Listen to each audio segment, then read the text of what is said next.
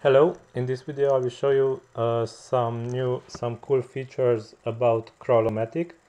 I will show you that it can also crawl by default Google search results.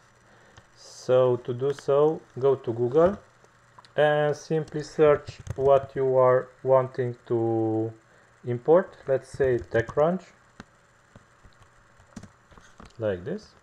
Copy the URL from the search result, paste it here. Go to settings. You should check this checkbox, do not create start URL. Do not import the search results, only the resulting links.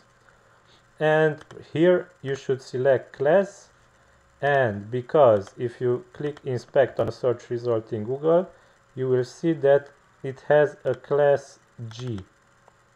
Each result has this class G. And input the class here simply in the crawling query string, and save settings. Let's check our blog right now. It has only a hello world post, and let's run importing. Now the plugin started importing new posts and it finished. Let's check the result. And here it is, the first search result from Google search. Now let's go ahead and search for something else. Let's say tech news to stay in the domain. Simply copy the URL for the tech news search, paste it here, save settings. Let's delete posts imported by the TechCrunch search and re-import posts.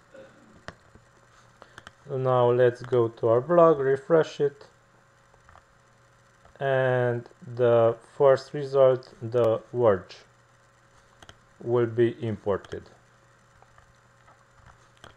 Okay, so this is all for now. I hope you enjoy this plugin.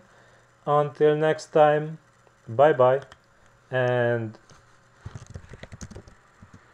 here is some nice outro for you. Santa Claus right now is here, so keep waiting, he will come soon.